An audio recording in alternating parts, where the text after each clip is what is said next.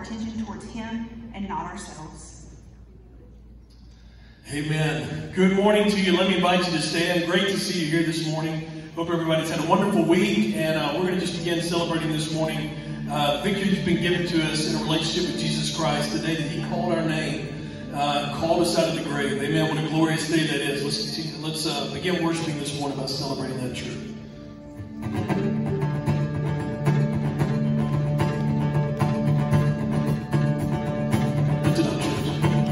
I was buried beneath my shame. Who could carry that kind of weight?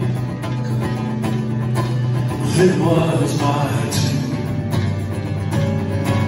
till I lay. I was breathing, but not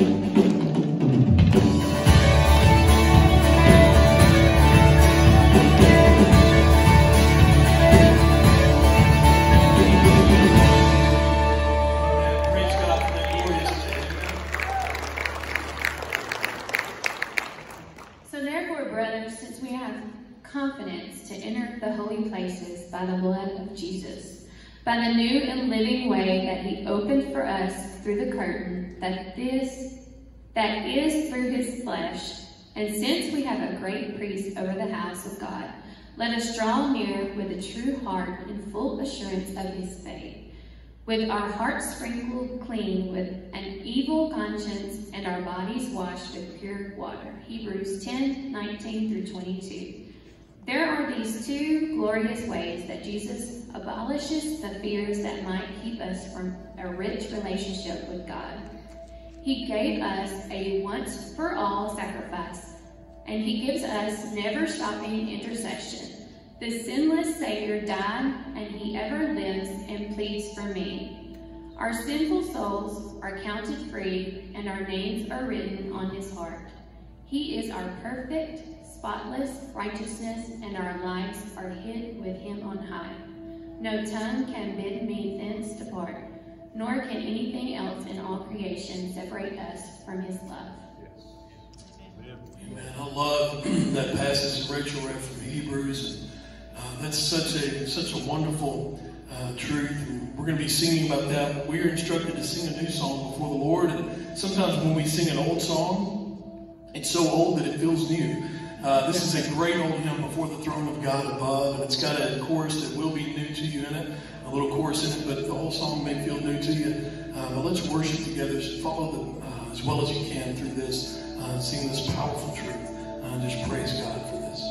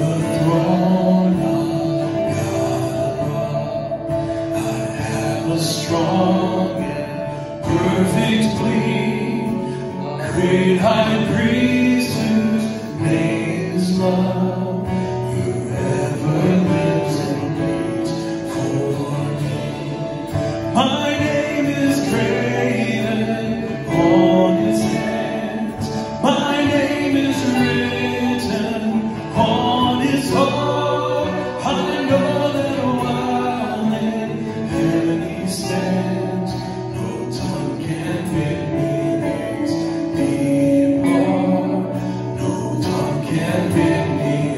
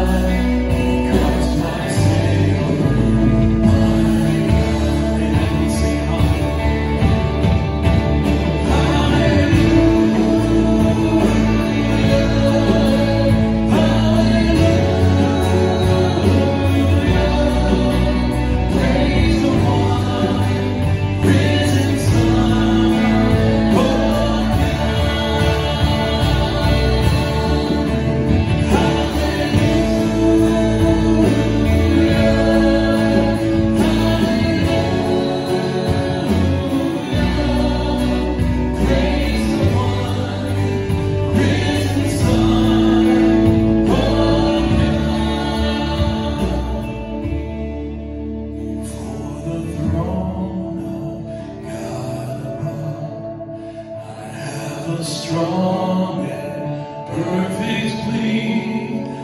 Great high priest whose name is love, whoever lives and bleeds for me, whoever lives and bleeds for me.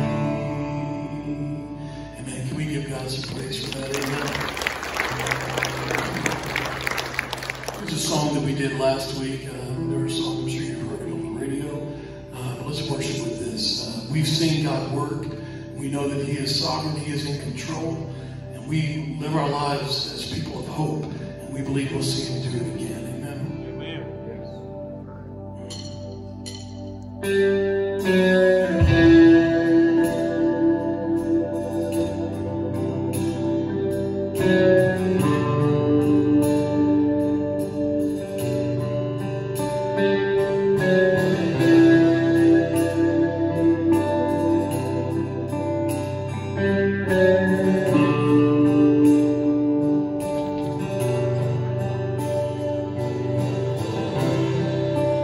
Walking around these walls,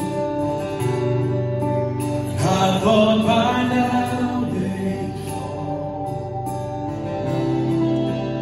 but you have never failed me yet.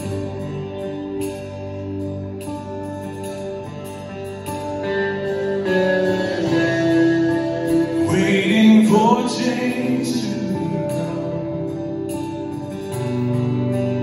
knowing the battle's won, for you have never failed me yet. And His promise still stands. The promise still stands. Great is your faithfulness, faithfulness. Still in your hands, this is my confidence. You've never failed me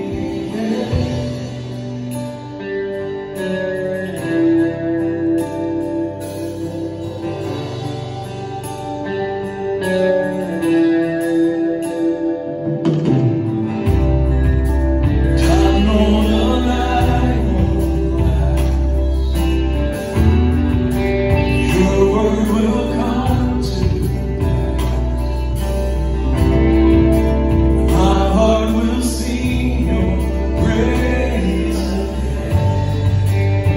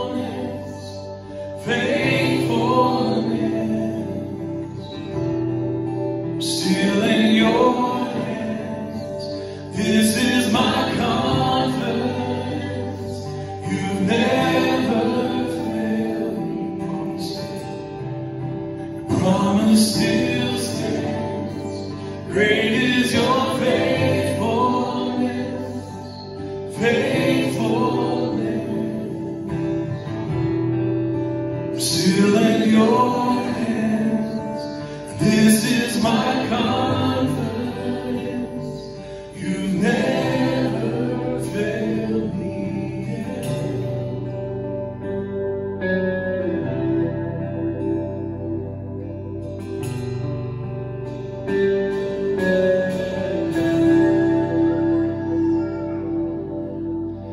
Tis so sweet to trust in Jesus, just to take Him at His word, just to rest upon His promise, just to know the step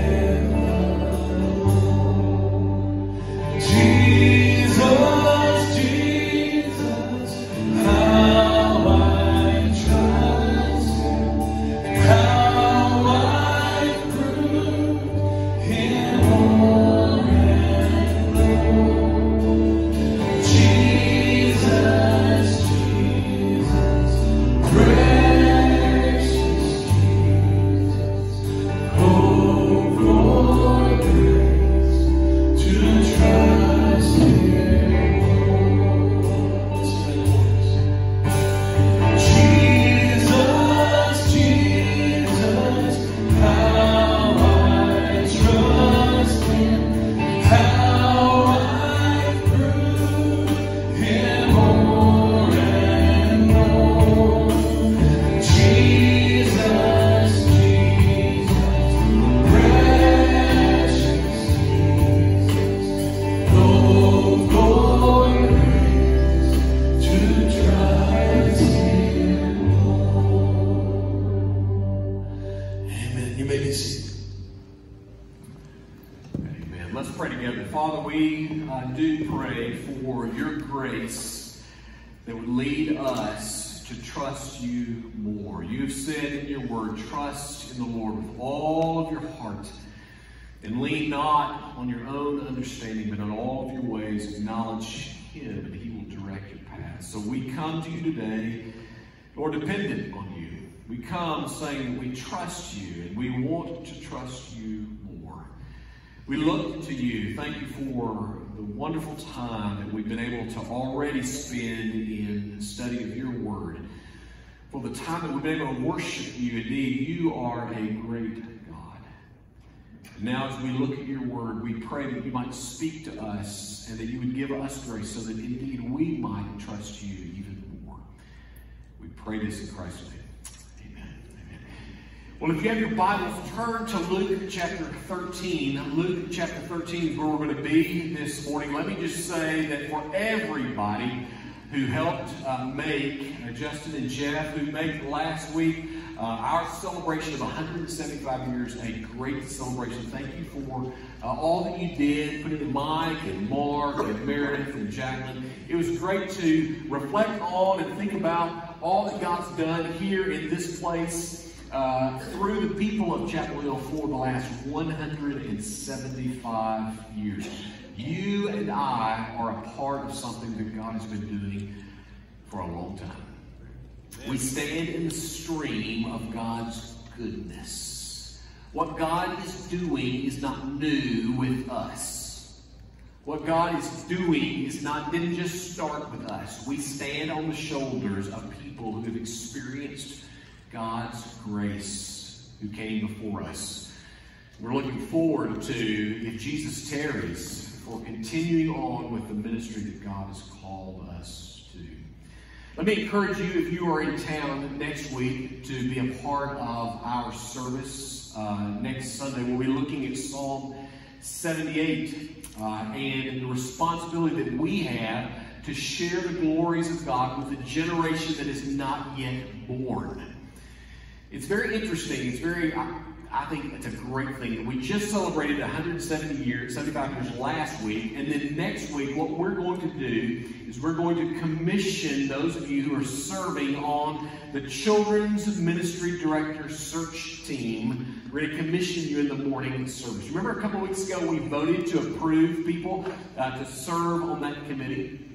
Well, next Sunday morning, we're going to be focusing on the next generation, and we're going to commission that servant, the group that's serving on that committee, and then we will have our first meeting together. God already knows the person that He has for Chapel Hill to lead us in our children's ministries efforts. You can tell a lot about a church by looking at a lot of different things, but the way, particularly that church leads and guides children, says a lot about a church. So let me encourage you to pray, even now, for those that are serving on this search committee, and if you can, be a part of what's happening here next week as we commission them. Luke chapter 13, we're going to be looking this morning at the first 5 verses. Well, for the last 18 days, America has been focused with horror and grief on the city of Surfside, Florida, a city just north of Miami.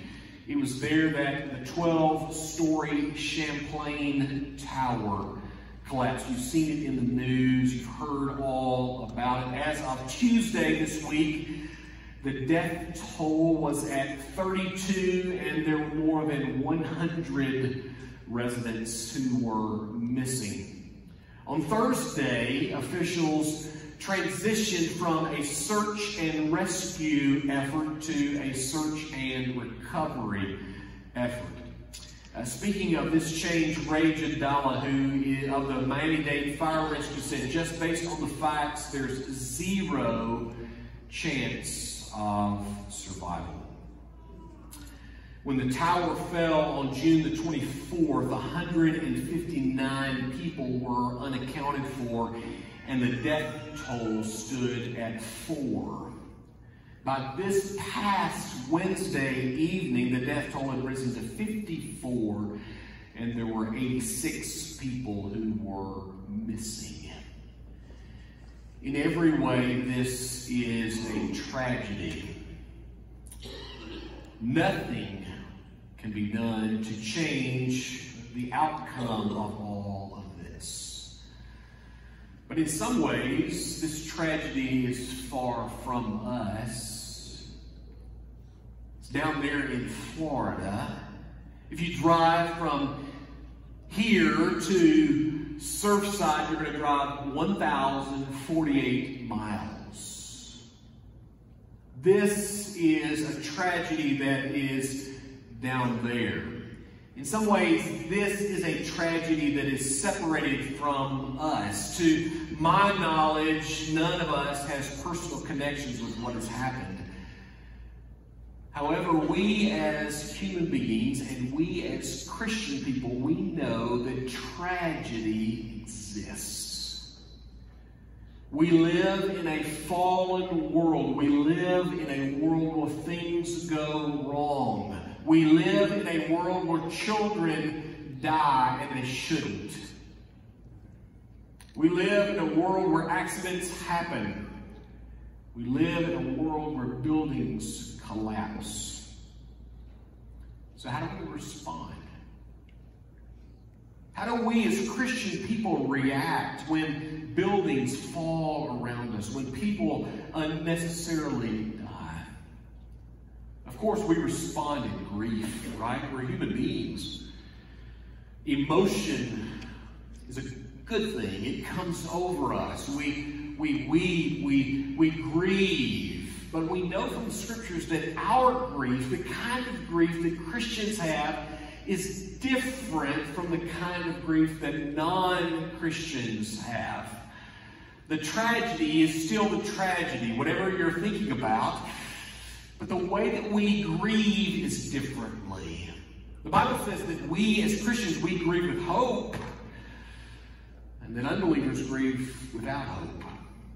Now the tragedy is still as stunning. It's still as real. It's still as debilitating. The fact that we are Christians does not take away from the pain of our grief. But in the midst of the grief, we realize as Christian people that hope in God, we hope in God, And that in spite of what happens here on this planet, God is making all things new, and that one day all will be made right.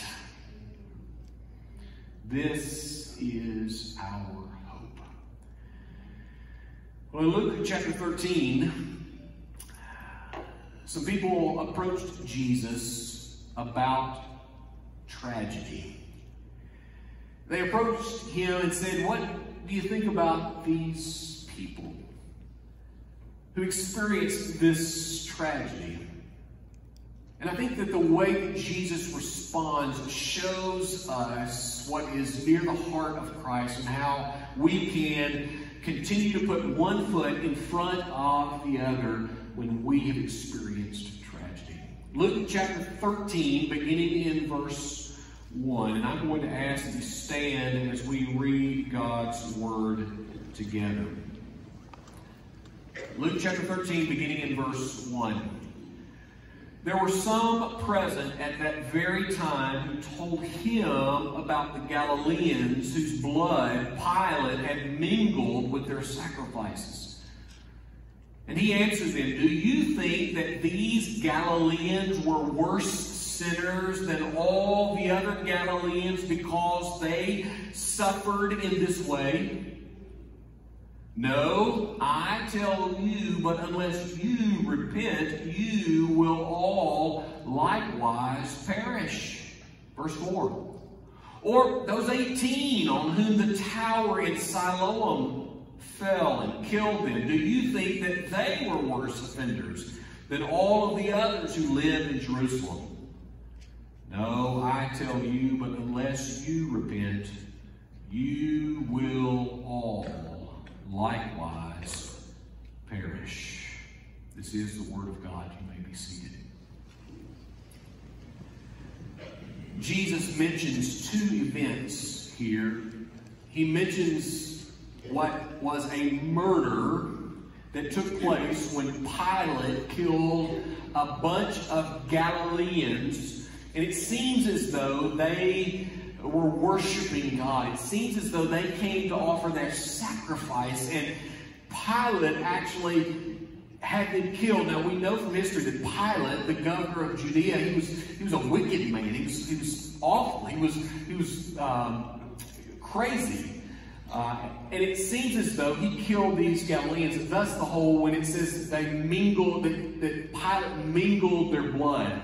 So all of the blood of these sacrifices that were being killed, and then Pilate killed these people while they were worshiping. He mentions a second event. He mentions a tower at the Tower of Siloam. The Tower of Siloam was near the pool of Siloam. You'll remember when Jesus healed the blind man in John chapter 9 and told him to go wash in the pool of Siloam. It was there. Well, obviously what happened, an accident took place and this tower fell, and there were 18 people who were killed as a part of this accident.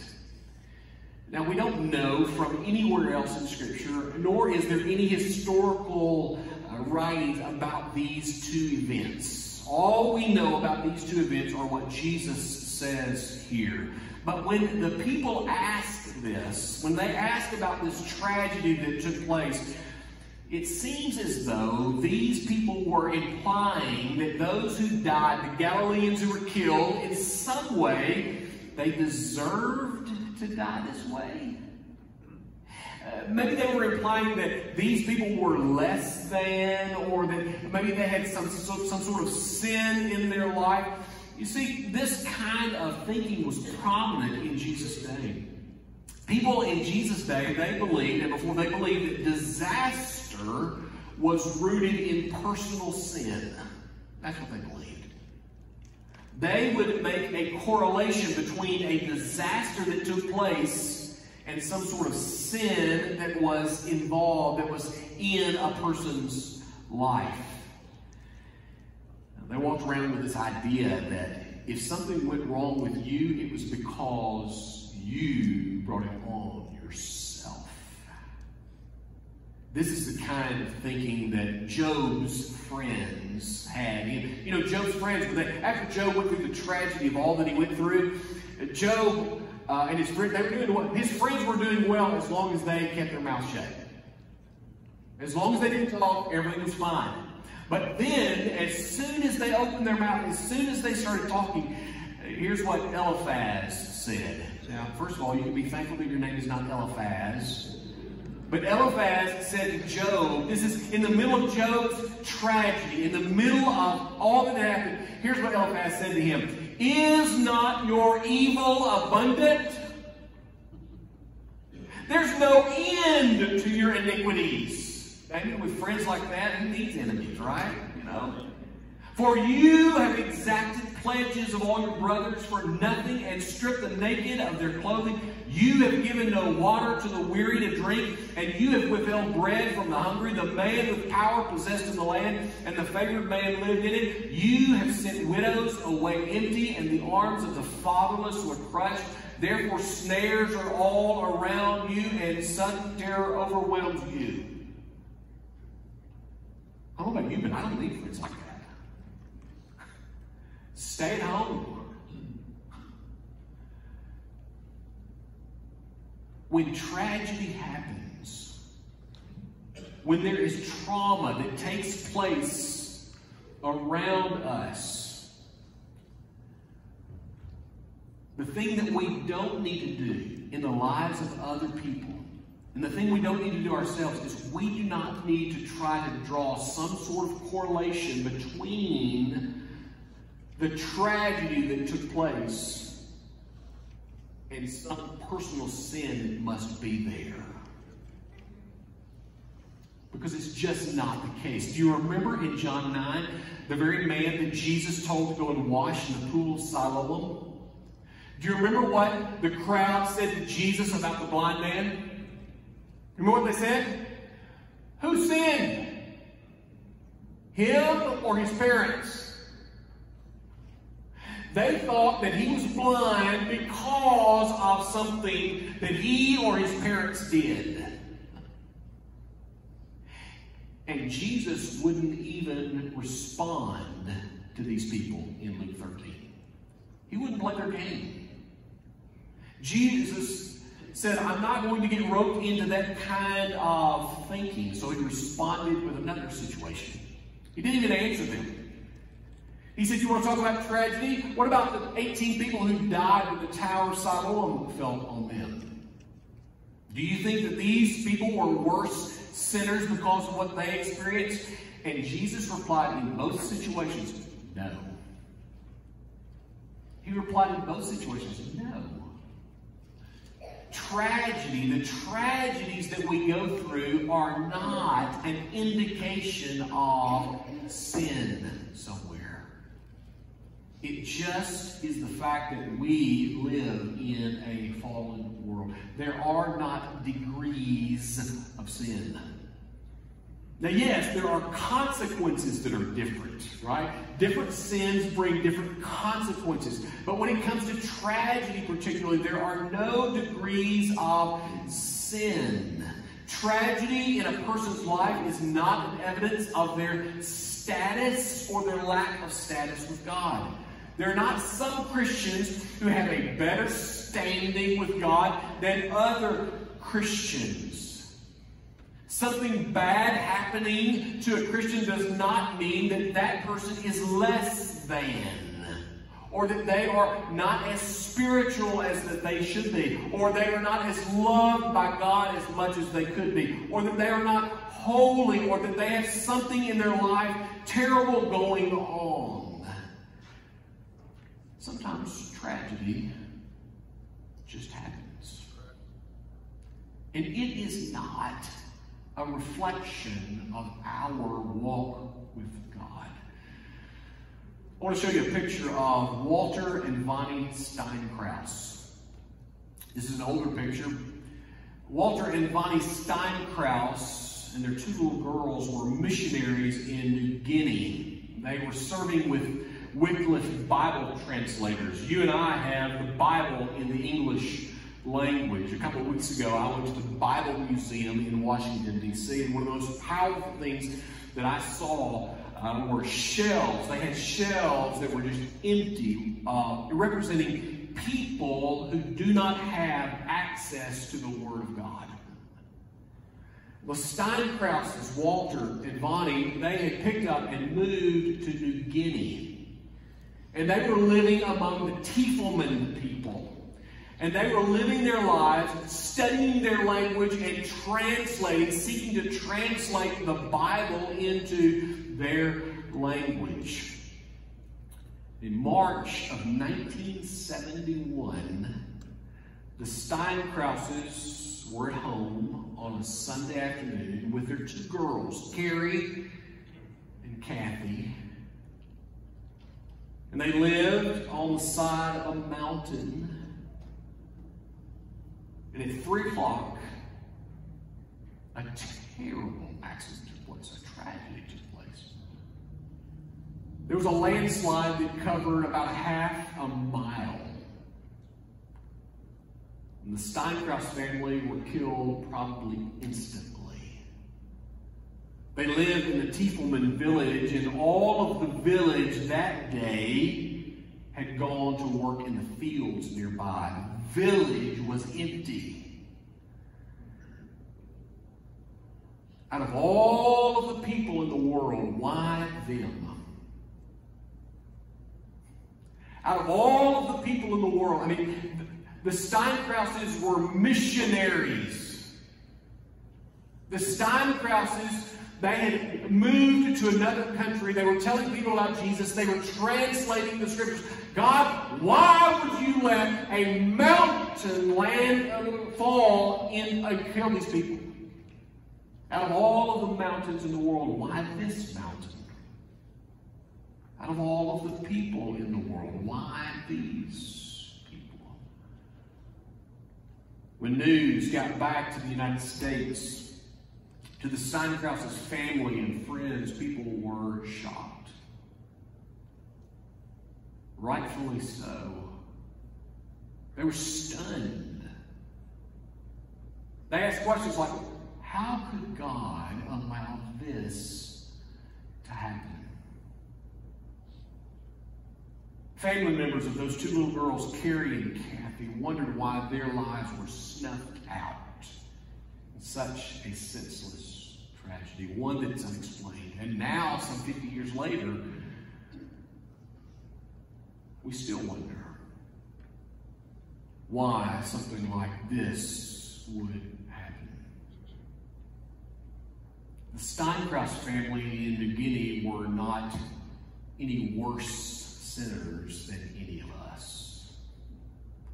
You see, that type of thinking that there's a correlation between tragedy and sin, that type of thinking produces a smugness.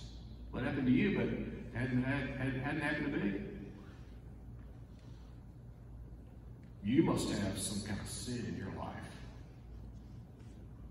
I've not experienced tragedy.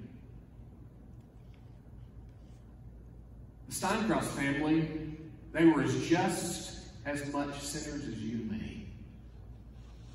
They were no worse than us. They were no better than us. What do the scriptures say? All have sinned.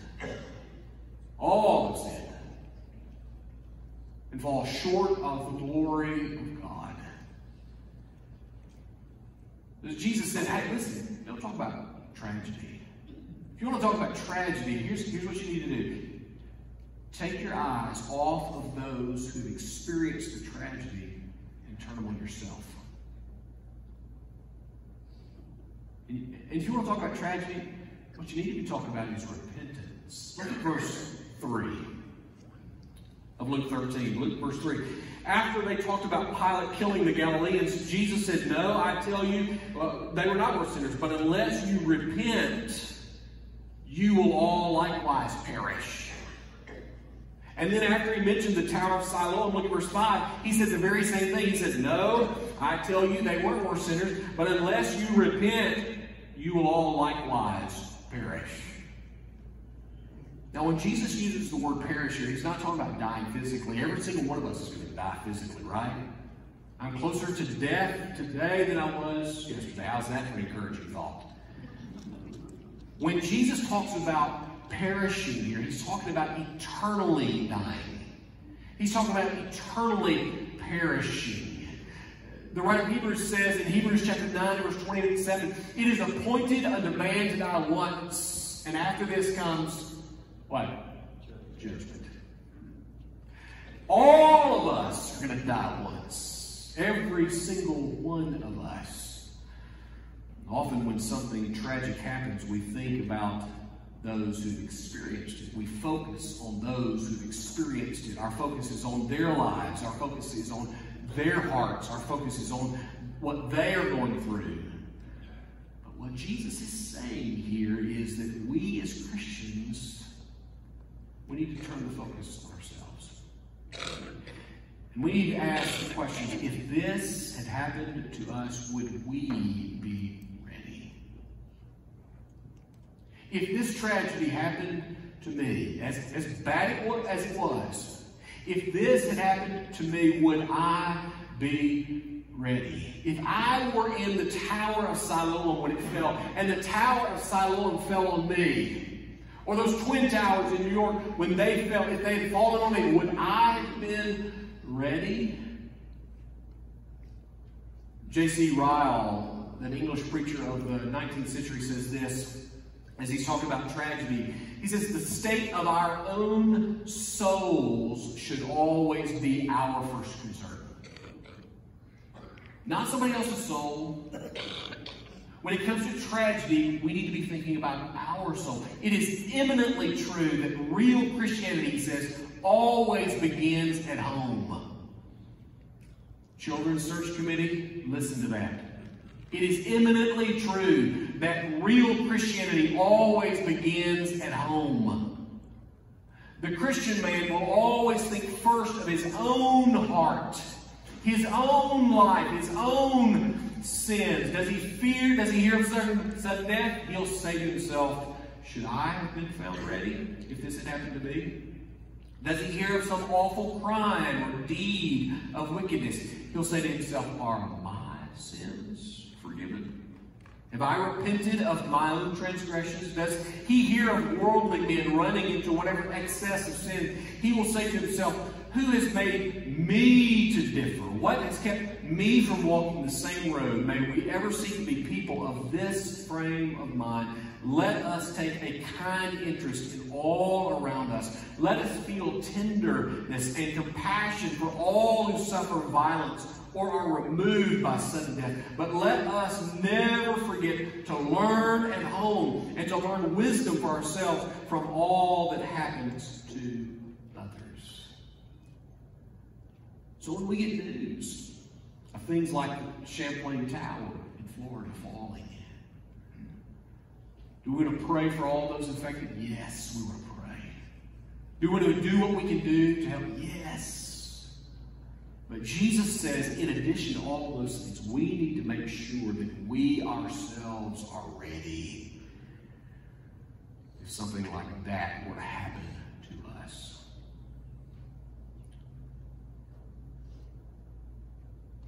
Now, you don't hear the word repent a lot these days. It's not a word that is often used in politically correct conversations. But do you realize it's a biblical word? It's a Christian word, to repent.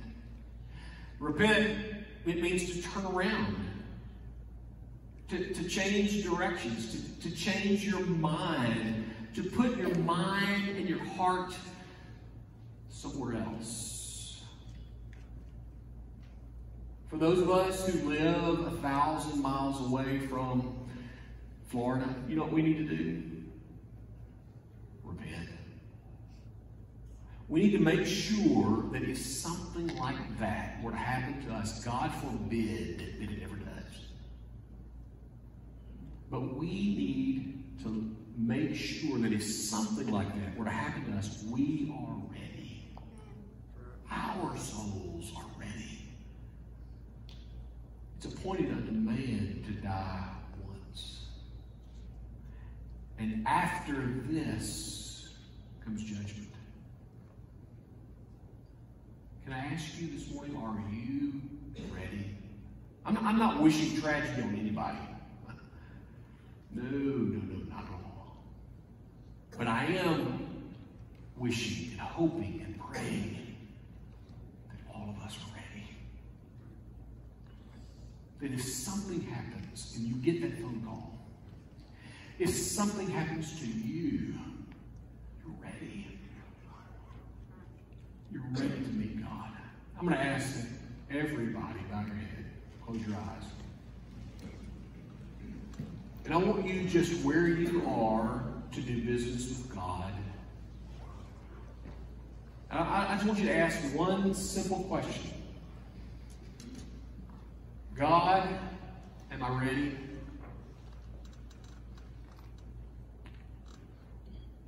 We're not guaranteed tomorrow.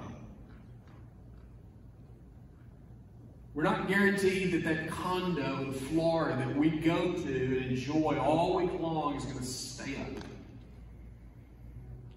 We're not guaranteed this afternoon. But one thing we are guaranteed is that it is appointed unto man to die once.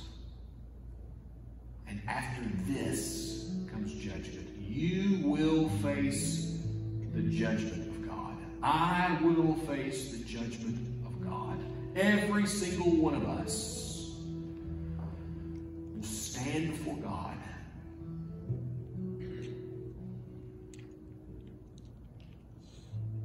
Are you ready?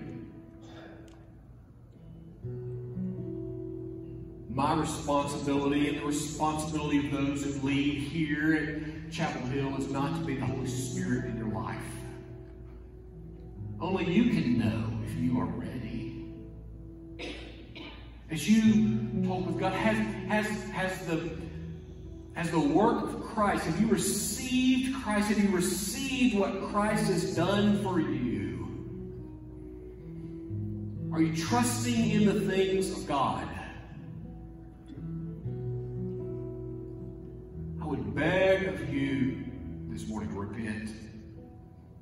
Turn from that place of trust that is not trustworthy. And turn to God. Put your hope in God. Put your trust in God. Come what may you be a person who says, I trust in God. Tragedy happens. Accidents happen. But our God is sure. Our God is certain. Father, we do not know what's going to occur this afternoon or tomorrow or the next day, but we do know that you are God. And that while there are things that change and there's shifting shadows all around us, you do not change. You are constant. You're right. Lord, I pray that each one of us might be ready. And that readiness is found not in our own goodness, and it's found not in our own moral superiority. That goodness is found outside of us. That goodness is found in Christ and what Christ has done for us. And so, Lord, I pray that your Spirit, your Holy Spirit, might convict us all, that we might all turn from our sins, place our hope in you, and that we might walk out of this place this morning ready to meet you. It says in your word that all of our days are numbered. Lord, you know exactly how long we're going to spend on this earth.